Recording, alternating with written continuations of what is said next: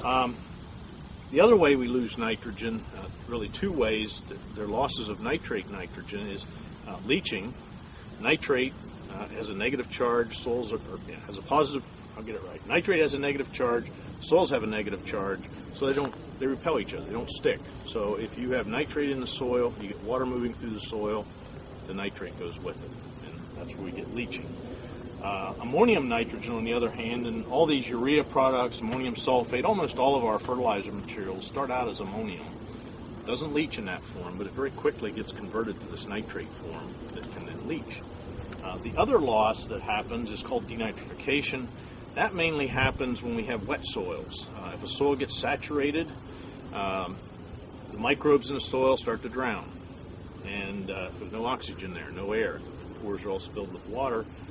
They figured out that nitrate, which is NO3, has 3 oxygens in it. So they break down the nitrate basically to get the oxygen to breathe.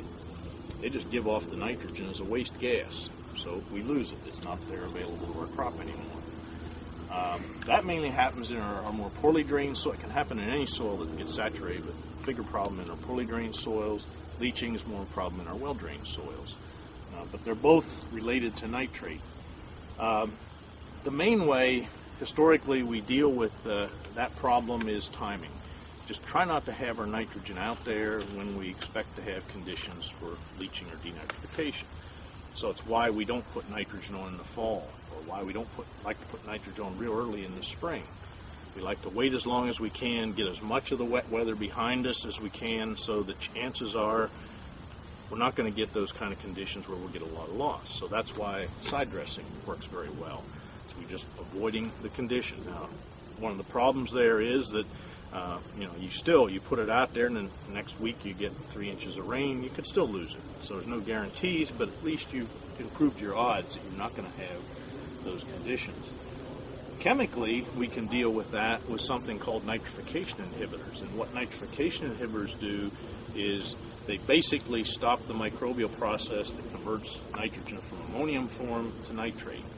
And that's important because ammonium has a plus charge, so it sticks to the soil. It won't leach. There's no oxygen in ammonium. It's NH4, so it won't denitrify. So as long as it stays in that form, it's still available. Crops can take it up in that form, but it won't leach. It won't denitrify. One product we don't have in this study we're primarily looking at surface application in no-till, so we have to deal with products that are labeled in no-till. But a product's been around a long time. It's called N-Serve. Probably have heard of N-Serve. It's a nitrification inhibitor. It has to be incorporated, though, to work, and it's a pesticide. It has a pesticide label, just like a herbicide or anything else. It basically wipes out or suppresses that population of microbes that do that conversion. That keeps the nitrogen in the ammonium form, so it doesn't leach, it doesn't denitrify. It's used a lot in the Midwest. There's places in the Midwest they still put an awful lot of nitrogen on in the fall. And if they don't use a nitrification inhibitor, they lose just most of it by spring. So they almost have to use a nitrification inhibitor if they're going to put it on in the fall. Using it in the spring, it still works. It's a legitimate product, but we just don't see as much benefit there. We don't put any nitrogen on in the fall here, so it really hasn't caught on as a serious product for us here. There are some other nitrification inhibitors in these two products, the Super U and the Nutrisphere, in addition to having urease inhibitors in them, have a nitrification inhibitor in them. So they're also designed to keep it from volatilizing. Now you've got it captured in the soil. Now we want to keep it in the soil. We don't want it to leach and denitrify, so that's why the nitrification inhibitor is in there to stop that. But it's important to recognize the difference between those two products. So you can buy the individual products. You can buy Agrotane, which is just a urease inhibitor. You can buy Guardian, which is the nitrification inhibitor in this product, and use them by themselves. But you need to understand what they're doing. A urease inhibitor only stops the volatilization. If you're incorporating, or if you're putting your nitrogen on and it's getting rained in right away, even though the product may work perfectly, it's no good. It's not going to help you at all because there's no loss there because you incorporated. A nitrification inhibitor won't stop volatilization. So if you used Guardian or N-Serve on the surface, it's not going to do you any good stopping that volatilization loss. because it's not designed to do that. So that's one thing I think, when we're talking to farmers, we really got to kind of keep clear that, most people kind of lump all these, they're nitrogen stabilizers, and, it's sort of a generic thing. And it's not true. They're not all interchangeable. Now, since they've come out with more of these combination products, it's not quite as big a deal because they have both in. But like I say, you can buy the individual products. And I've seen people do that. They buy a urease inhibitor and incorporate it right away, or they buy a nitrification inhibitor and put it on the surface. Well, I got my stabilized nitrogen. They didn't really understand what the product was supposed to do, and so they wasted their money, even though the product worked perfect. Okay? So that's what these do. They help to keep that nitrogen, once we've captured it, keep it in nitrate form. One other one that we're looking at is called ESN, and this is a polymer-coated urea. You notice it's only 44% nitrogen. That's simply it's urea, but it's got a plastic coating on it. Okay, that plastic coating, if you put it under a microscope, has very, very tiny little pores in it.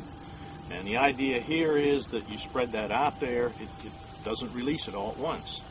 Water has to diffuse through those real tiny holes and then dissolve the urea inside, and then that urea solution has to diffuse back out through those little tiny holes. So it controls the release of the nitrogen. It doesn't specifically stop volatilization. It doesn't specifically stop denitrification or leaching. It just releases the nitrogen very slowly, so it's not all there at one time. If you put just straight urea out there, it's all there now. If you get the conditions for volatilization, it's all going to volatilize. If you put any of these out there and without an inhibitor in them, they convert to nitrate. They're all there. They're all at nitrate all at one time. You get that big rain event, you're going to lose it. Here, you're only really risking what has diffused out of the pores up to that point in time. Now, these products have been around for a long time, mainly in turf grass. Turf grass, you spread something like urea on your lawn, grows like a son of a gun. You got to mow it every 3 days because it's got all this nitrogen all there, all right now. With the controlled release materials, it's just slowly releasing it, over maybe a month. So you just kind of get a gradual release. You get the green up, but you don't get that really rank, rapid growth you get if you put a whole lot of soluble nitrogen all at once. So it's accomplishing some of the same things that these products are doing, just a totally different way of going about that, by controlling that release and really reducing the exposure of the nitrogen.